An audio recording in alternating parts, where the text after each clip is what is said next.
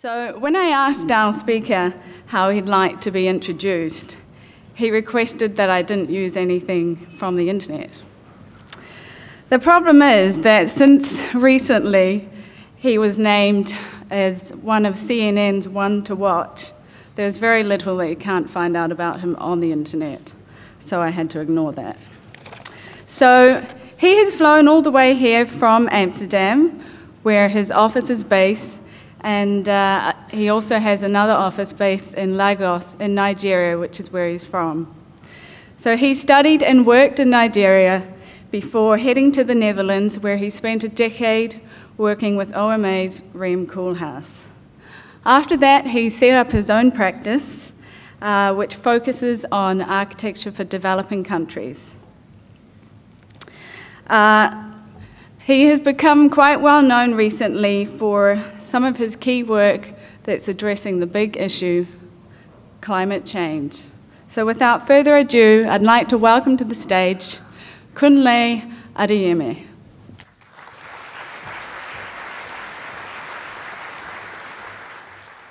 Thank you very much, Jo, for that very precise introduction. Wow, everyone's here. It's impressive. It's 9 a.m. I was actually very worried I won't make it. The only reason I made it is because it's actually 9 p.m. in the Netherlands. So, yeah, everyone, it's impressive. It's a very, very large crowd here, and everyone looks absolutely beautiful. Thank you very much. Actually, you know, I'm going to just quickly take one. There you go. Sorry. Let's do one. All right. I promise no Facebook, so no worries. I'm here to share my experience with you, and you know, I've been fortunate to have a very varied experience, a number of experiences in different parts of the world, and I think ultimately, for me, the most important thing is about people, and I've had the opportunity to explore that through architecture. And, but today, I think the most important, one of the key issues that we're dealing with in architecture or globally is the point of concern. We are actually faced with two of the most important challenges of our time, and I think they are also opportunities for us to begin to think about our world differently and perhaps reconsider how we live in this environment very differently. This is an image of New York, as you know, taken by a great photographer, a friend of mine, Yuan Ban, who some of you may know. And it's, you know, New York is this archetypical city that represents urbanization and a great city. This is what mankind, humanity has been able to achieve. But urbanization is actually one of the greatest challenges of our time. And that has different impacts in different environments, from issues of poverty to housing shortages to economic disparity and so on and so forth. The other important challenge that we are faced today is climate change. And this is again a picture of New York, the same image taken by Iwan. And here you see half of it shut down. The power cut off after the superstorm Sandy in 2012. And you know, people that lived through that day, of course, speak about the fact that, you know, suddenly technology, everything you imagined of a civilized or a developed city coming to a complete standstill. So it was a shocking moment, I would say, perhaps on the issue of urbanization, where the environment takes over this, the this victory that we think we have created as human beings over our environment. Before I go on, very quick introduction. My practice is called Kunlé, NLE for short. And we are an architecture, design, and urbanism practice focused on developing cities and communities. And by that, I mean we're actually interested in developing cities as a region and also really interested in developing cities as a process. So I tell people, you know, although we've done some social work, we're not really a charity organization. You know, we actually like to be profitable, so we're a business practice, but with a social and environmental consciousness. And I think that mixture, sometimes people think it's not possible. So that's my real focus. Kunlé means at home, and that's because I believe the home is the fundamental building block of any society. And before I started Kunlé, I had worked at Rem Koolhaas' office at OMA for several years, as Jo mentioned, and I had this great opportunity to, you know, work on really amazing projects where there were, you know, different kinds of constraints, different kinds of issues, you know, experimented, worked with really amazing people, large-scale projects. And in 2010, the hunger for new challenges led me to seek a new path, and I started Kunlé. We do a lot of, you know, all kinds of work, commercial, residential, corporate, and again with a certain level of interest in issues of social and environmental responsibility. And, but I think more importantly is that I'm here today because of one of my works, or two of my works perhaps, which has gotten quite a lot of recognition internationally. And it's ironically the smallest thing I've done in the last 10 years. So the floating school is one which I'm going to show you later, and Chikoko Radio in Port Harcourt is another project. So these are two projects I'll be showing you. I am quite inspired by the quote from Sergio Fajardo, I think is how it's pronounced, the former mayor of Medellin, and I'm sure our next speaker, Anna, would shed more light on Colombia. He said, you know, our most beautiful buildings must be in our poorest community, in our poorest areas. I mean, I think that is such a visionary statement, you know, that our most beautiful buildings must be in our poorest areas. And that really is an idea that you can use architecture, you can use development, you can transform an environment by simply inserting an object or an intervention within that environment. So it's a really powerful statement, and I'm quite motivated by that. Going back to the issues of urbanization, a lot of people know now that, you know, in a few years, I mean, more than half the world's population lives in cities. Only in the 1950s, less than 40% lived in cities. And it's projected that by 2050, nearly 70% of the world population will live in cities. An interesting point to note there is that the agglomeration of that population will be happening in parts of Asia and mainly Africa. A very known fact: 70% of the world of the Earth is covered by water. Everyone, you know, you learned that in first grade. So, you know, we began looking into that. Okay, well, this is interesting. So we only actually have 30% land mass. That's what we're dealing with here.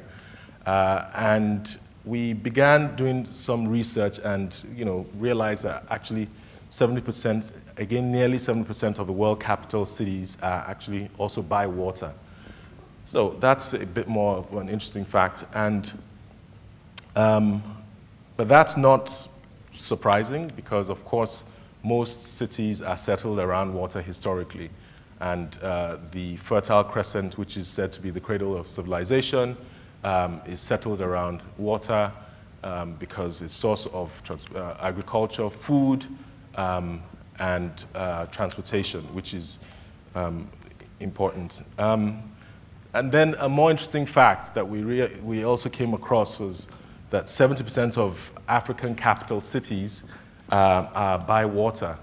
At this point, I started thinking I was thinking I should probably write a book on the 70% architecture, you know. Now, climate change in Africa. Now, although it's said that that Africa is the least responsible for climate change, it is actually said to be the most affected by it, with a large portion of it within the high to extreme high risk zones. So you have these regions, these dark regions showing up here. And of course, climate change, everyone talks about it, you know, CO2 emissions, and it sounds very abstract and all of that. But the most important impact to everyday people is flooding.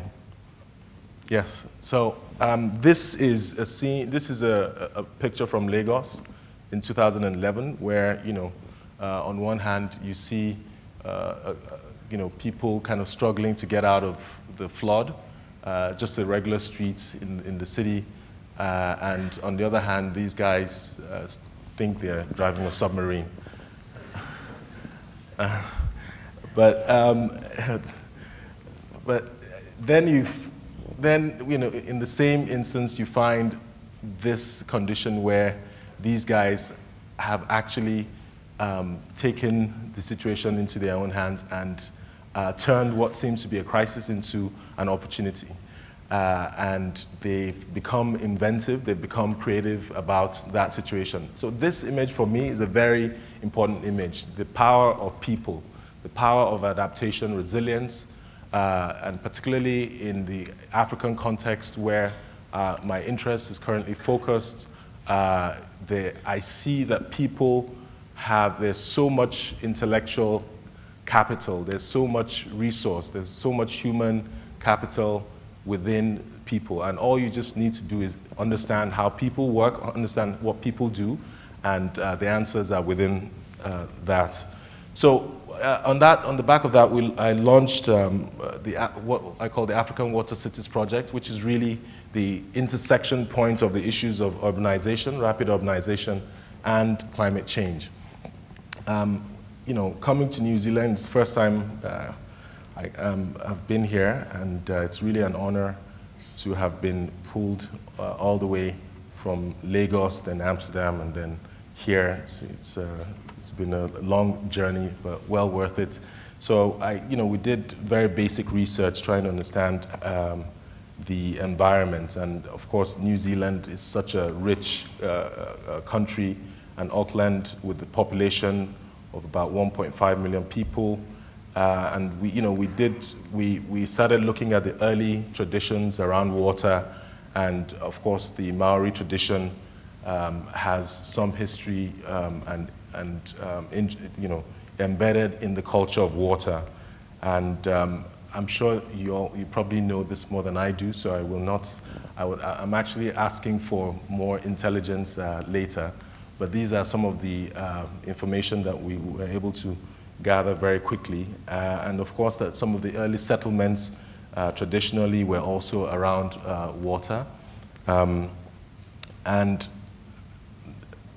that there are also signs of the impact of climate change in New Zealand, and the phenomenon of the issue of islands disappearing is also perhaps quite topical. So back to Africa, where we began doing some research to understand the context. We began mapping the territory, looking at things like the GDP growth rates, looking at all the indices, mapping that against the patterns of flooding all across the country. And in 2011,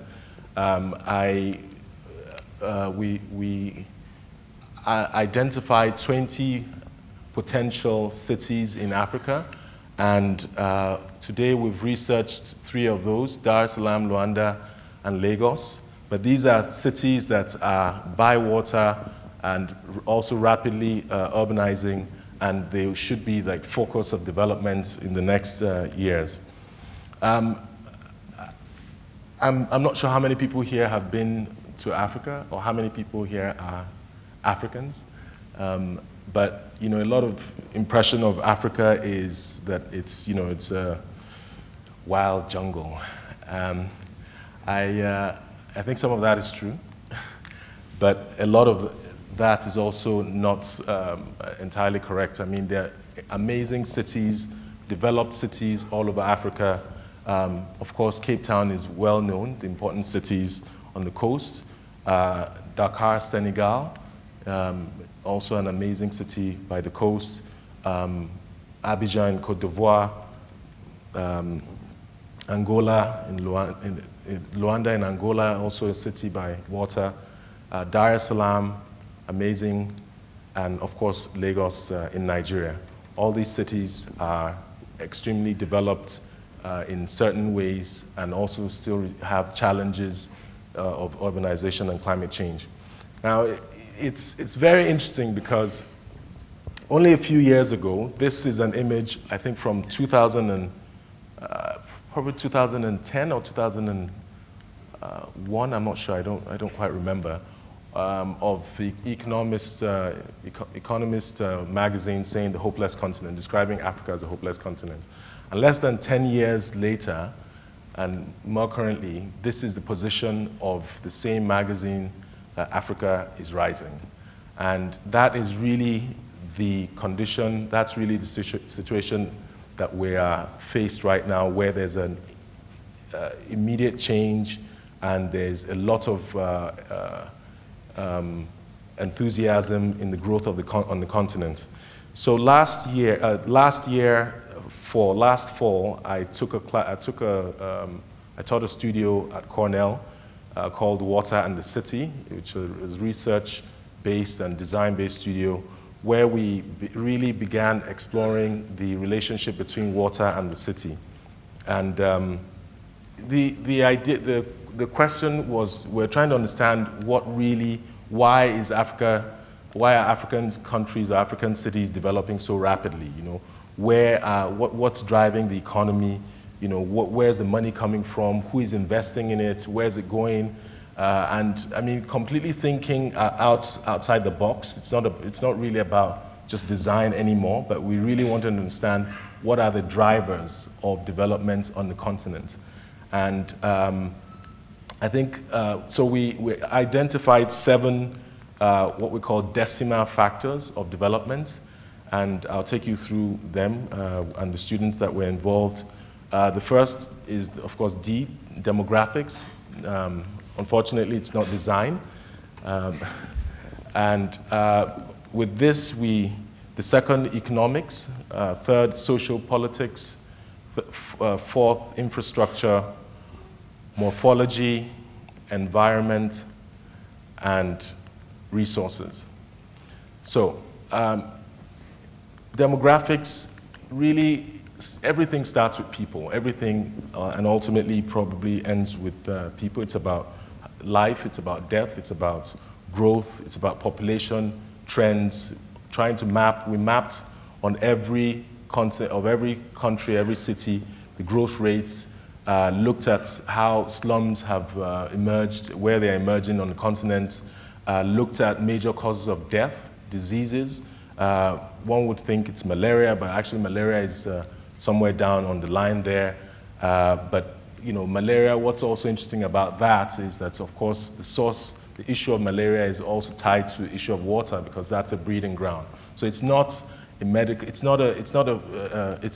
actually an environmental problem, If you want to deal with malaria, you actually think about the environment, think about their sources of breeding. And a country like Singapore has dealt with that issue.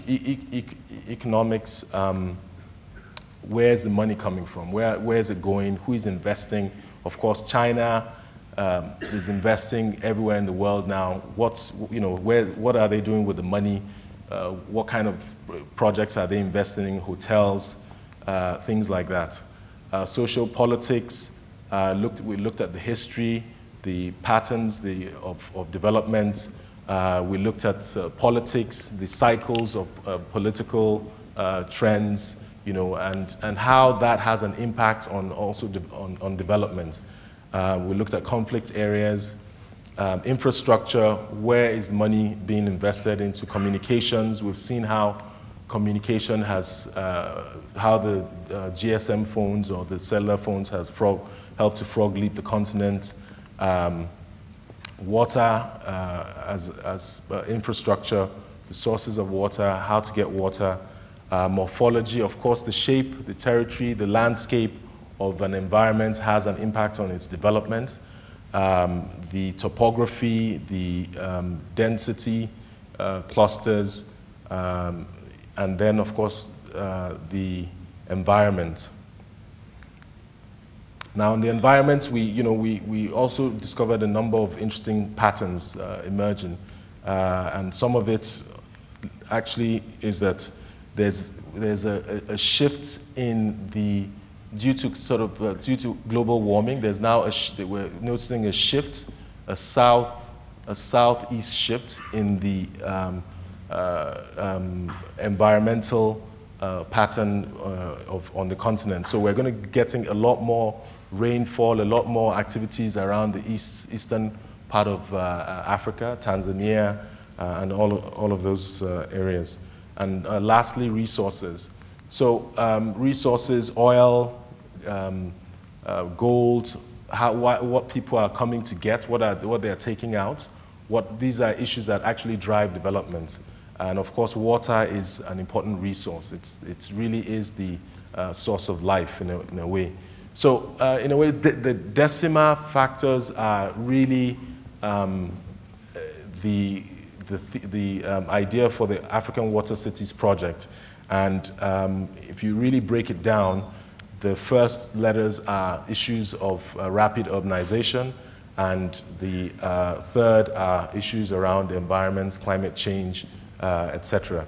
And so, it's again, the drivers of development is not necessarily design. Design, only is only a tool. So it's funny that sometimes we get hung up on the fact that we focus so much on design, and as architects of today or architects thinking about tomorrow, we really need to start to think differently. We need to start to understand the dynamics, the ecology that affects developments.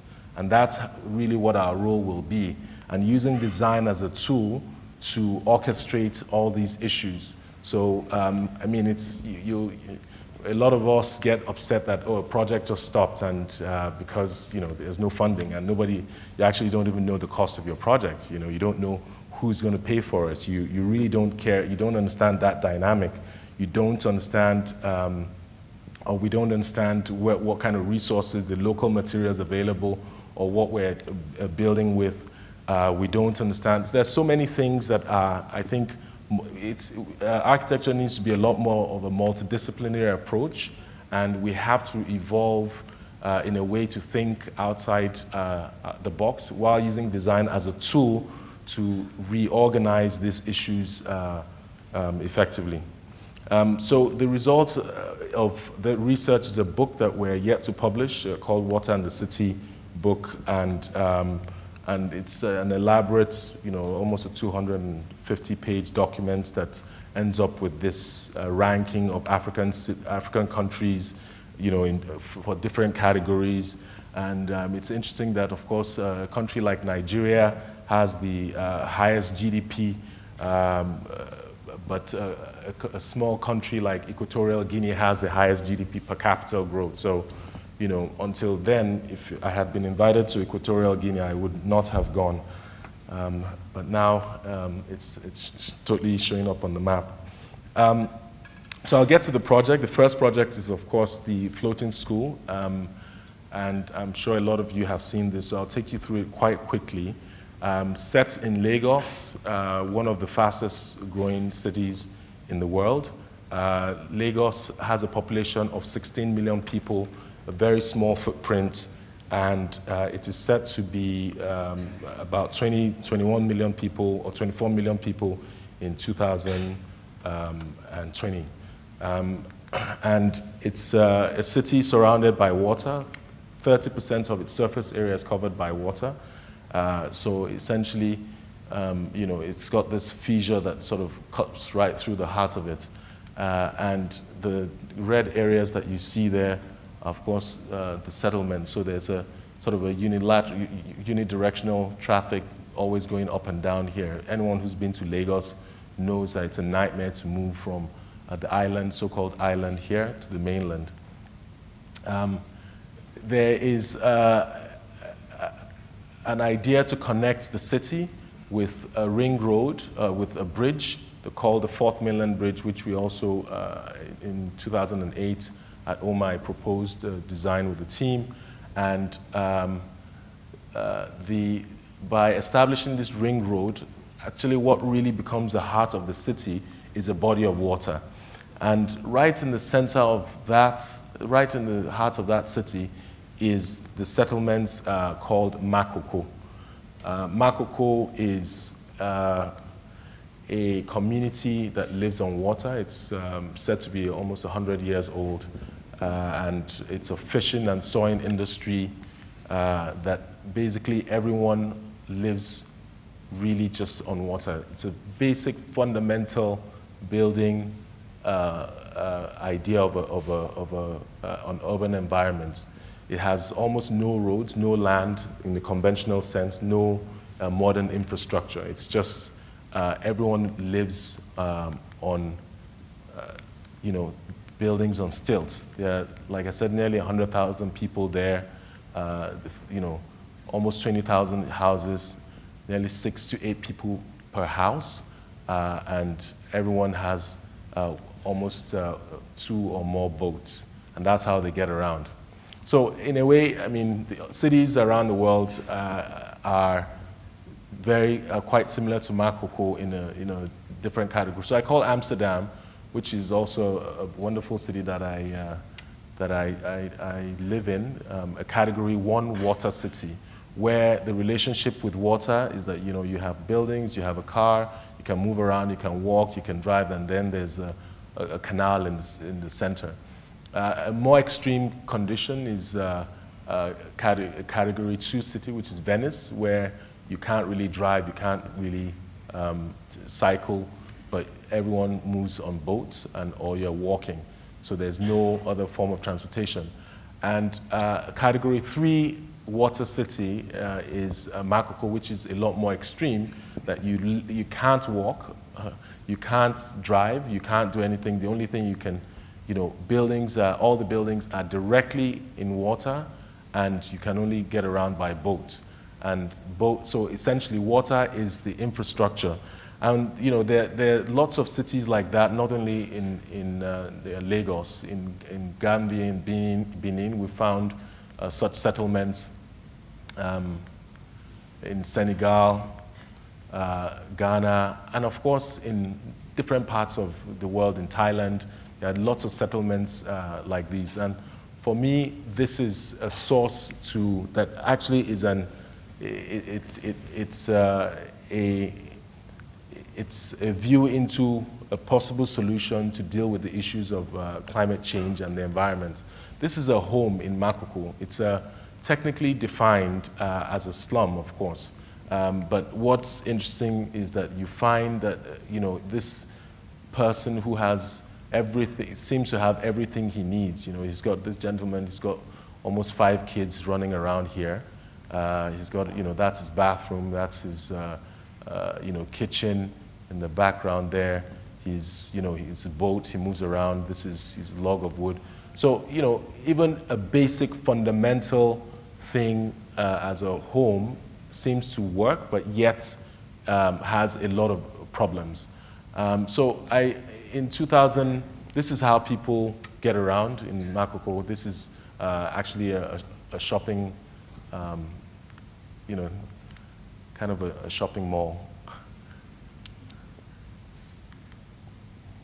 So I do not mean to romanticize an environment like that. We recognize that there are really huge challenges. The quality of housing is poor. The sanitation is really bad. Education is lacking, and infrastructure, water supply, they really don't have.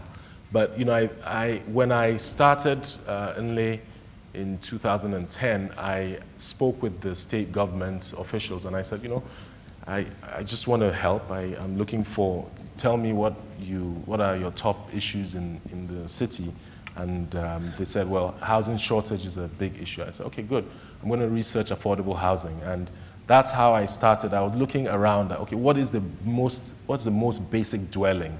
What is the most minimal dwelling in the city? And Makoko is a place where people pass by, but they never go into it because it's just that slum that, you know, has a negative stereotype. And I went there and I was really surprised. I was shocked by what I saw, that people actually live in such an environment.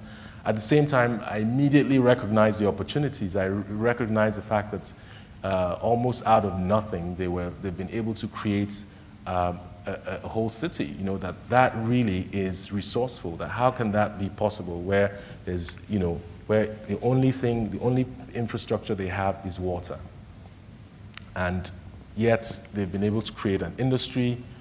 This is, you know, they use the water to move in logs of wood and create a sawing industry. They have a huge community, all planned out, it seems. But you know, apparently there's no planner there, but it's really extremely organized out of, you know, very basic rules. They have an agricultural practice where they basically put in these reeds and create an aquatic area, a habitation for fish, and they harvest the fish. And you know, transportation is of course low energy. So and of course, even from an architectural point of view, aesthetics, you know, it's such a beautiful place. The reflection, the light, water almost makes everything quite beautiful. So I was confronted with a challenge that they had, which is that they had a school for the kids there, and seasonally the school gets flooded and the kids, you know, have to deal with this condition. The school is built on a patch of reclaimed land, and you know, the foundation of the school, everything is really in a poor state. And in addition to that, the government had started threatening to demolish the community because they just thought, okay, there's no way to deal with this kind of environment, that we should just move them. So I began working with you know, the community. The first thing I did was to actually meet with one of the builders who had built several houses all over the community. And he taught me everything. He really said, okay, look, this is how we build, these are the joints, this is, you know, the type of wood, this is what works here. And you know, we did a lot of documentation, we spoke with the community, and you know, with global experts and collaborators in the Netherlands and in other parts of the world, we're able to come up with an idea which was really driven by looking at how they build, the local technology, the way that the houses are built. So the houses are built on stilts, right? And you know, there's a limitation to the foundation because you can't determine the strength of the soil. You know, they basically just have these stilts, 1 or 2 floors maximum. And of course, with the increase in rainfall due to climate change, they're getting a lot more occurrences of flooding. And because the buildings are in a fixed position, they get, you know, there's nothing they can do. So they're vulnerable to flooding. So at some point we realized, well, you know, we should just take out the problem. The issue is the foundation. You know, what if we find a solution to create a flotation device, but use the same kind of building material, building technology to, so essentially the flotation device allows the building to adapt to the changing sea level, water levels, but bring these two ideas together, the local building technique with the with sort of a global idea to create a hybrid, which is like a roof structure that sits on a flotation device. And a triangle, so essentially it's a triangular structure, which of course the triangle is a very rigid and stable structure that allows, that has a low center of gravity. So it's actually the best shape for stability and flotation. And this became the concept for the floating school. And it's not just, the idea immediately struck me that, okay, this is not just about a school, it's beyond the school. It's perhaps an idea that can be used for all kinds of solutions. So when we began the design, we actually were looking at different possibilities of creating a flotation device. You know, should we use a steel barge? Should we use, you know, concrete platform? There are different ways of creating flotation, floating buildings. But every time, this is the interesting thing, every time we had a challenge on the project, you know, I only had to look around and the solution was there. The kids have always been like playing around on these plastic barrels, and I just thought, wow, well, that's it right there, you know. You have to, you know, I really believe every problem suggests its solution, you know. It really is within the problem. And again, interesting enough, these plastic barrels are quite popular and common in the environment because Lagos is a port city, so, you know, you get all these recycled plastic barrels that are for sale. So, you know, we just strapped a couple together and we put, you know, a platform on it, and the kids just jumped right on top of it, and it was almost like home, you know. They were absolutely comfortable with it, and so we figured, okay, you know, we'll make it modular and multiply this in a way that, you know, because it's such a difficult environment, we didn't want to use heavy equipment. We had to do something that one or two people could manage, or a few people could manage within very tight constraints and on water. And we strapped 16 of these platforms together to create 100 square meters. So it's a 10 by 10 meter platform of a floating real estate, so to speak. And right within the community again, we, you know, looked around and said, okay, well, let's just build a structure with the local material. So everything we got really was from the environment. And you know, that's the structure right there. You know, it's almost this sort of weird condition where it looks like sort of emerging from the wood there. And so we put up the structure, and but before that, actually, you know, when I had this idea, you know, it was kind of crazy, and I decided to do some scientific research and did some serious testing. Yeah, that's like a tornado there. But it actually works, you know. So, but so seriously, but you know, we also really had scientific and engineering support from some of the most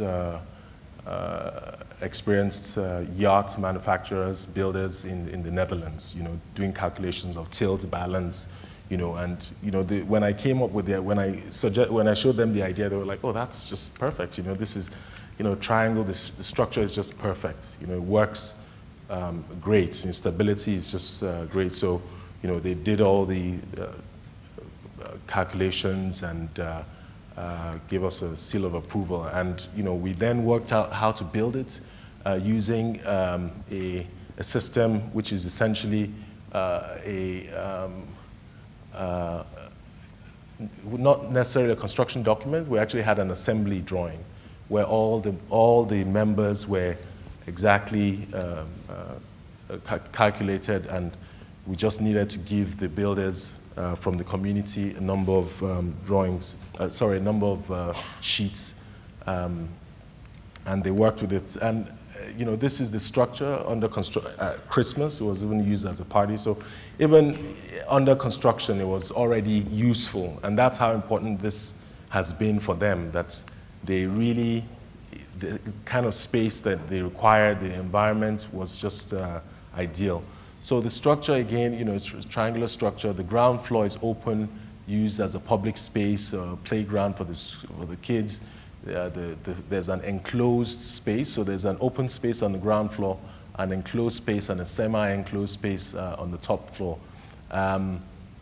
That's the building. This is sort of a close-up of how it's used. It's really, you know, it's almost like a magnet. It really attracts people just from everywhere, and that's it in the context. You know, it's become kind of a landmark for the city, and it's after the construction. So when I came up with the design with the community, and we worked out the solutions, and I said to myself, well, you know, I'm going to build this myself. You know, I should find some maybe friends who would contribute to it and make it happen. And then it occurred to me that we're actually dealing with a bigger issue of climate change, and we got a grant from the United Nations to actually build it. So really, again, source of funding, if you understand the issues that were, you know, the sort of the context in which you're operating, what your architecture, your design is operating, then the issues of the economic conditions become also resolved in a way. It's gotten a lot of popularity and international attention. This is CNN, you know, and you know, it's been all over the news. It's and not particularly because it's something really different or something really you know, I don't think we've invented the first floating house. No, but I think when you actually consider the fact that this was built by people within the community, 8 or 9 men with nothing more sophisticated than a handrail, a 220 square meter, 3-floor building in an environment that is so harsh, then maybe there's something to say about that. So, but also the fact that, you know, it could be replicated quite easily, and I've taken the liberty to throw it there. You know, and maybe you can use the wall as an art wall there or something. And for those that like the super sexy version, you can also build it in aluminium. So in its environment, it's of course been quite successful. It's, you know, there are lots of people coming to see the building, tourism, economic opportunities for the community.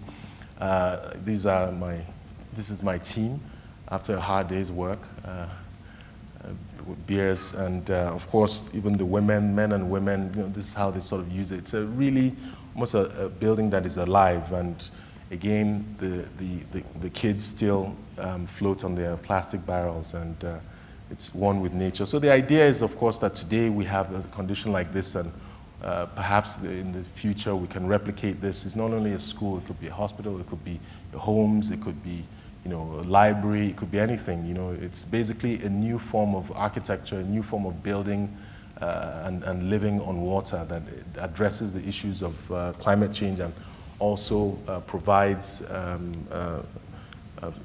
addresses the issue of urbanization. If they can build so quickly and so cheaply and so effectively, and we learn from that environment, then perhaps we can find it's a key or an idea into a new solution. And the fact that it could be multiplied, you can create clusters and hopefully develop a large community This is an image we produced, which is at MoMA exhibition in New York. The idea that a city can sort of emerge into these layers of, you know, of density and, you know, from very dense to sort of more dispersed water conditions. So you have sort of New York here, Amsterdam, Venice, and maybe Makoko at the end. I'll go very quickly to our next project. Our next project is Chikoko Radio, which is set in Port Harcourt, which is about 600 kilometers from Lagos in the Niger Delta region. And it's a very different environment. People are a lot more educated. There's a huge oil industry. It's one of the richest oil cities in the country. It's an oil and gas field. At the same time, there are lots of settlements around water bodies, you know, informal communities. And again, for me, the people are such a resource. And I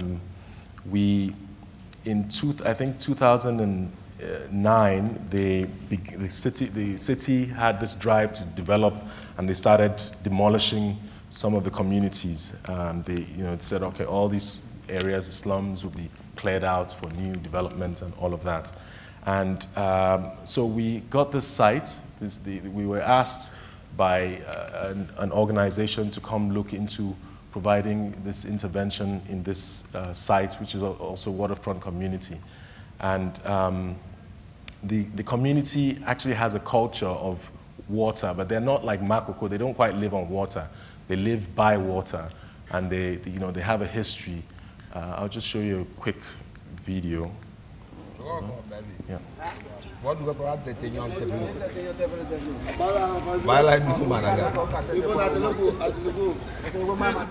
You see this place where they are? Now water before. Where our papa them come down and fisher people. They can't carry this mud, big mud, come stone here. As you see this house, it dey deep inside the ground. All here now money they take by, all here now mangrove. Then cut them.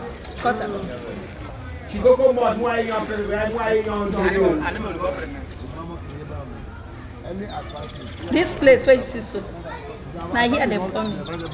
Now here my mama and my papa marry, stay, born me. And here she died. We carry her, go that way, go bury her.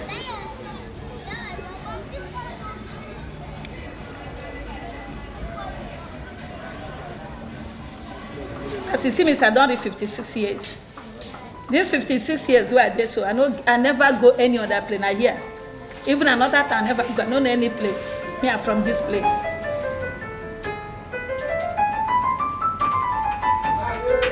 I don't know whether waiting with the year, whether they want to push us to the way here. We don't know. If they want to carry us to the way, we don't know where to go. Me and my picking them.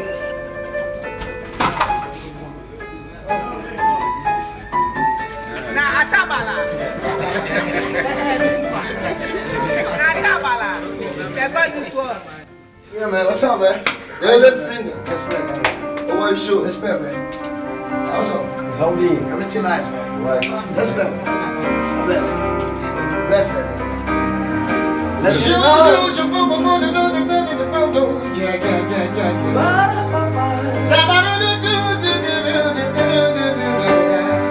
So tonight the music sings so loud. Girl, let's whisper you could win this crowd. Baby, it's better this way. You wanna look for another way you wanna stay. The fear, the respect, you were so bleed on. Sensation, I see the wrong things with the stuck in my shit. The Isle of Wight, the Isle of Wight, the Isle of Wight, come on, we must be strong.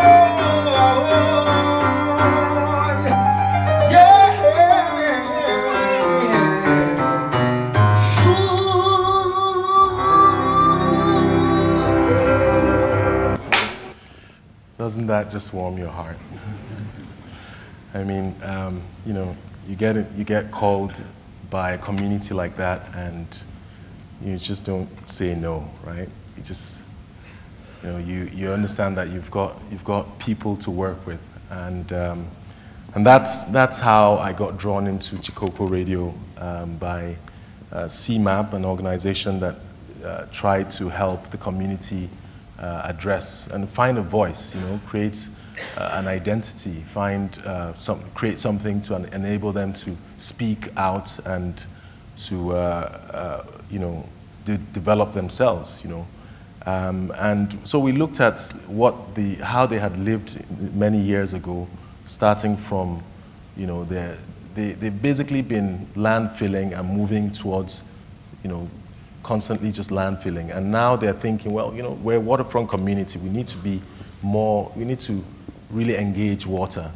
And so we had this site, and they had a community vote about what they should have, the kinds of facilities they needed in the community. And you would see, so they casted votes with like shells. The community, they had this ring, and you see these little things like that's a bank there, a new bank, didn't get much of a vote. I was very, very disappointed. The swimming pool didn't get any. But the radio station got quite a lot, and that's really how we began. There was an extensive mapping done by the CMAP, the NGO that invited us to work there. Even the police, local police, were involved in like identifying the community, like saying, okay, look, this is who lives here. They began a radio training program. And then, so we looked at all these programs that were required, and we put them into this, boxes, and said, okay, well, in addition to all of these things, they wanted, they needed to be a mast, a 40-meter mast. And so we worked with the community, asked them, okay, well, where do you want to locate this building? Do you want it on land? Do you want it half on land, half on water? Do you want it totally on water? And really, because they had seen our school and they were interested in that. And they were like, well, we're not quite a waterfront community, but, I think we will settle for being partly on land and partly on water. So that's how they really, through community engagements, they settled for this idea of a building that straddles, just conceptually, for them, it's a bridge between water and land. And the idea is that, instead of developing into the creek, that they begin to engage the water along its perimeters with public infrastructure. So we organize all the program into a linear structure, looking at what's public to what's private, to what's open to what's enclosed, and use the masts, activated the mast as not only as an engineering device, but architecture, to basically suspend the building off the ground, because the land, they have very scarce land, and that's why they keep landfilling, but to then liberate public space underneath the building. And by doing that, we also allow the building to engage the waterfront, to create access to the water. And that's really how the building got developed, which is sort of an amphibious building that is both, it's a radio station. So you have essentially, conceptually, it's a mast with a program that creates a bridge across. And, it's all naturally ventilated, except the radio station, which is enclosed. So that's the entrance, that's the approach view, where it's lifted off the ground. That's the side view. It's a jetty, it's a market space, it's a cinema space, a public infrastructure.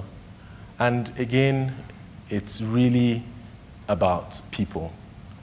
It's really about how people engage space, engage an environment, and how essentially for us, we realize that you must identify, you must understand what people do, and also understand the environment as a very important factor. And the relationship between people and an environment is key to the future of architecture. Thank you very much.